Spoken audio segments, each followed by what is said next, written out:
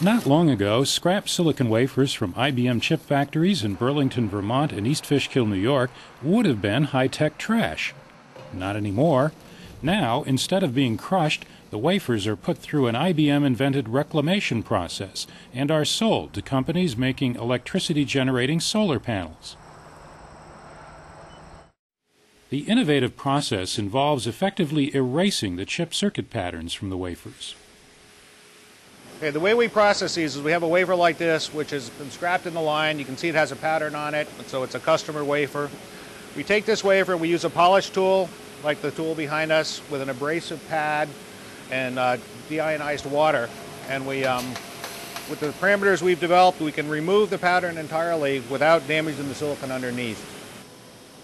With the cost of virgin wafers high and the worldwide supply tight, solar panel manufacturers are lining up for this new and comparatively inexpensive source of silicon wafers.